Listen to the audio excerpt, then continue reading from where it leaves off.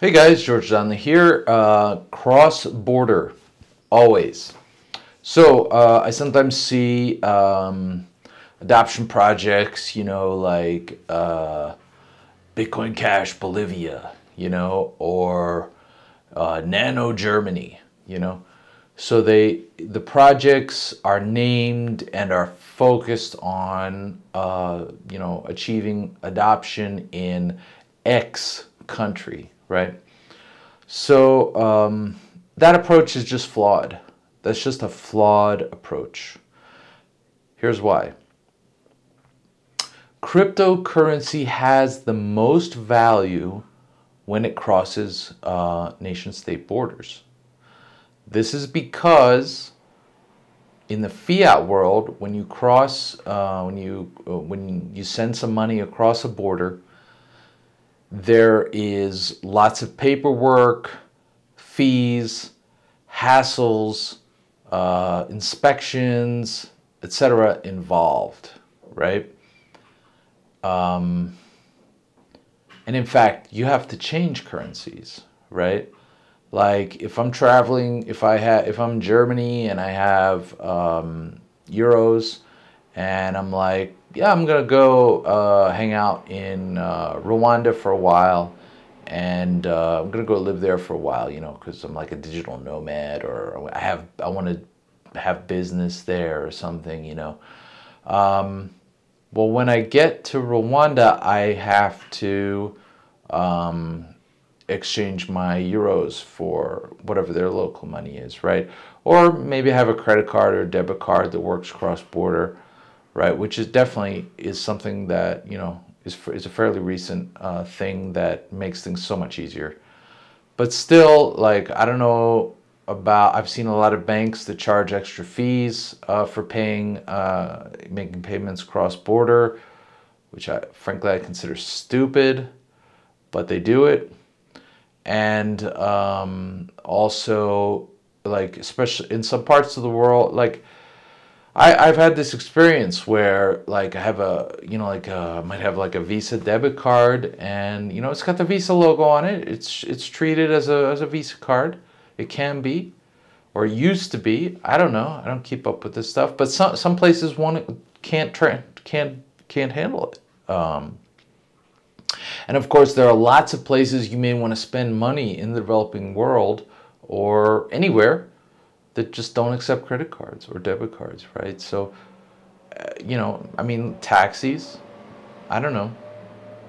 In any case, whenever you want to cross borders with fiat, it's a pain in the butt. There are all kinds of issues that can come up. So the fact that, you can say, like, that Bitcoin Cash doesn't even see borders, right? For Bitcoin Cash, borders don't exist, because essentially all that's happening is you're just switching the balance of a couple, public keys on the ledger. That's all.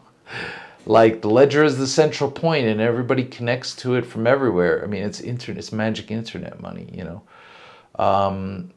So really, whereas, for fiat, nation-state borders exist, for crypto, it doesn't. They don't exist.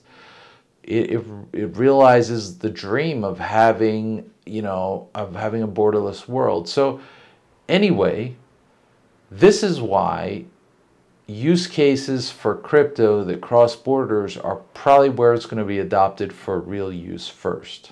Yeah? Because that's where it adds the most value relative to fiat. Because at the end of the day, like it or not, we are in competition. The crypto economy is in competition with the fiat economy. And so we have to, in order to stand up the crypto economy, so that it's something more than just number go up speculation, pump and dump groups, we have to have real world utility. And the way that we will do that is cross-border, right? So it doesn't make sense to focus on onboarding one country. It makes sense to focus on cross-border flows, right? Capturing them, bring that value into the Bitcoin Cash economy. And really the top flows are remittances, outsourcing, and like freelancing is part of that. It's not all of it, but it's part of it. Some of it is like IBM placing a call center in India, that's going to be hard. But you use the kinds of things that happen on Upwork and Fiverr and whatnot. That's going to be more accessible, but it is smaller. But it's just absolutely helpful, and of course, and international trade. Of course, international trade. Now, Bitcoin Cash is excellent for international trade because there can be a lot of delays, right? Banks have to issue documents, and it can be quite slow, and it can actually hold up real shipments of real goods, which is especially a pain in the butt now because of the other delays with international shipping due to the whole COVID thing. Other cross-border movements are like direct foreign aid, right? Government to government, which of course that's probably never going to be adopted. They're never going to adopt anything but like a CBDC or something for that. And direct foreign investment, right? But direct foreign investment is also a kind of bank-to-bank thing, right? It's not enough for somebody to just use it, right? Or hold it. Like, we need ongoing use. So we need Harry to pay Sally, to pay Mary, to pay Jose, to pay Hector, to pay, whatever, yeah? We need an economy. We need the money to move. So things like direct foreign investment and international trade, they're not going to, we can definitely tackle them down the road, but it's not the first thing, right? It's not the first thing. And right now we need the first thing. And we need to get the maximum mileage out of it. If I buy a container of shoes from China, I'm just going to pay, and then probably they pay all their suppliers, right, in fiat. So they're just going to immediately cash it out, right? And okay, it's not like there's zero value in there, but that's not a strategic place to focus, because the follow-on use from that is not going to be much.